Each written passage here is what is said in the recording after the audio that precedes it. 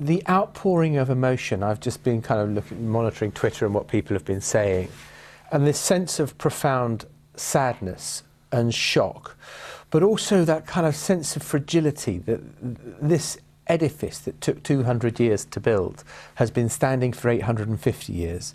And in the space of an hour and a half, an hour and 45 minutes, it looks like large parts of it are reduced to rubble. The roof has disappeared. The spire has collapsed inwardly.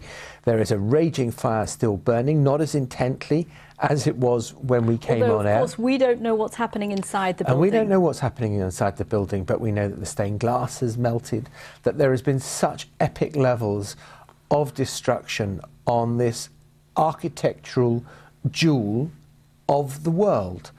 And what the Parisian authorities, what the church decides to do next, obviously that's for the days and weeks to come.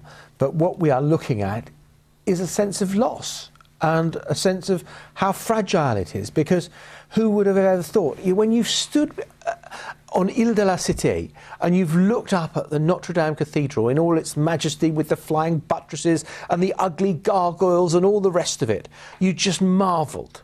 And to think that that has just gone like that is somehow hard to comprehend, and although we live in a kind of 24/7 news culture, actually processing this is really difficult.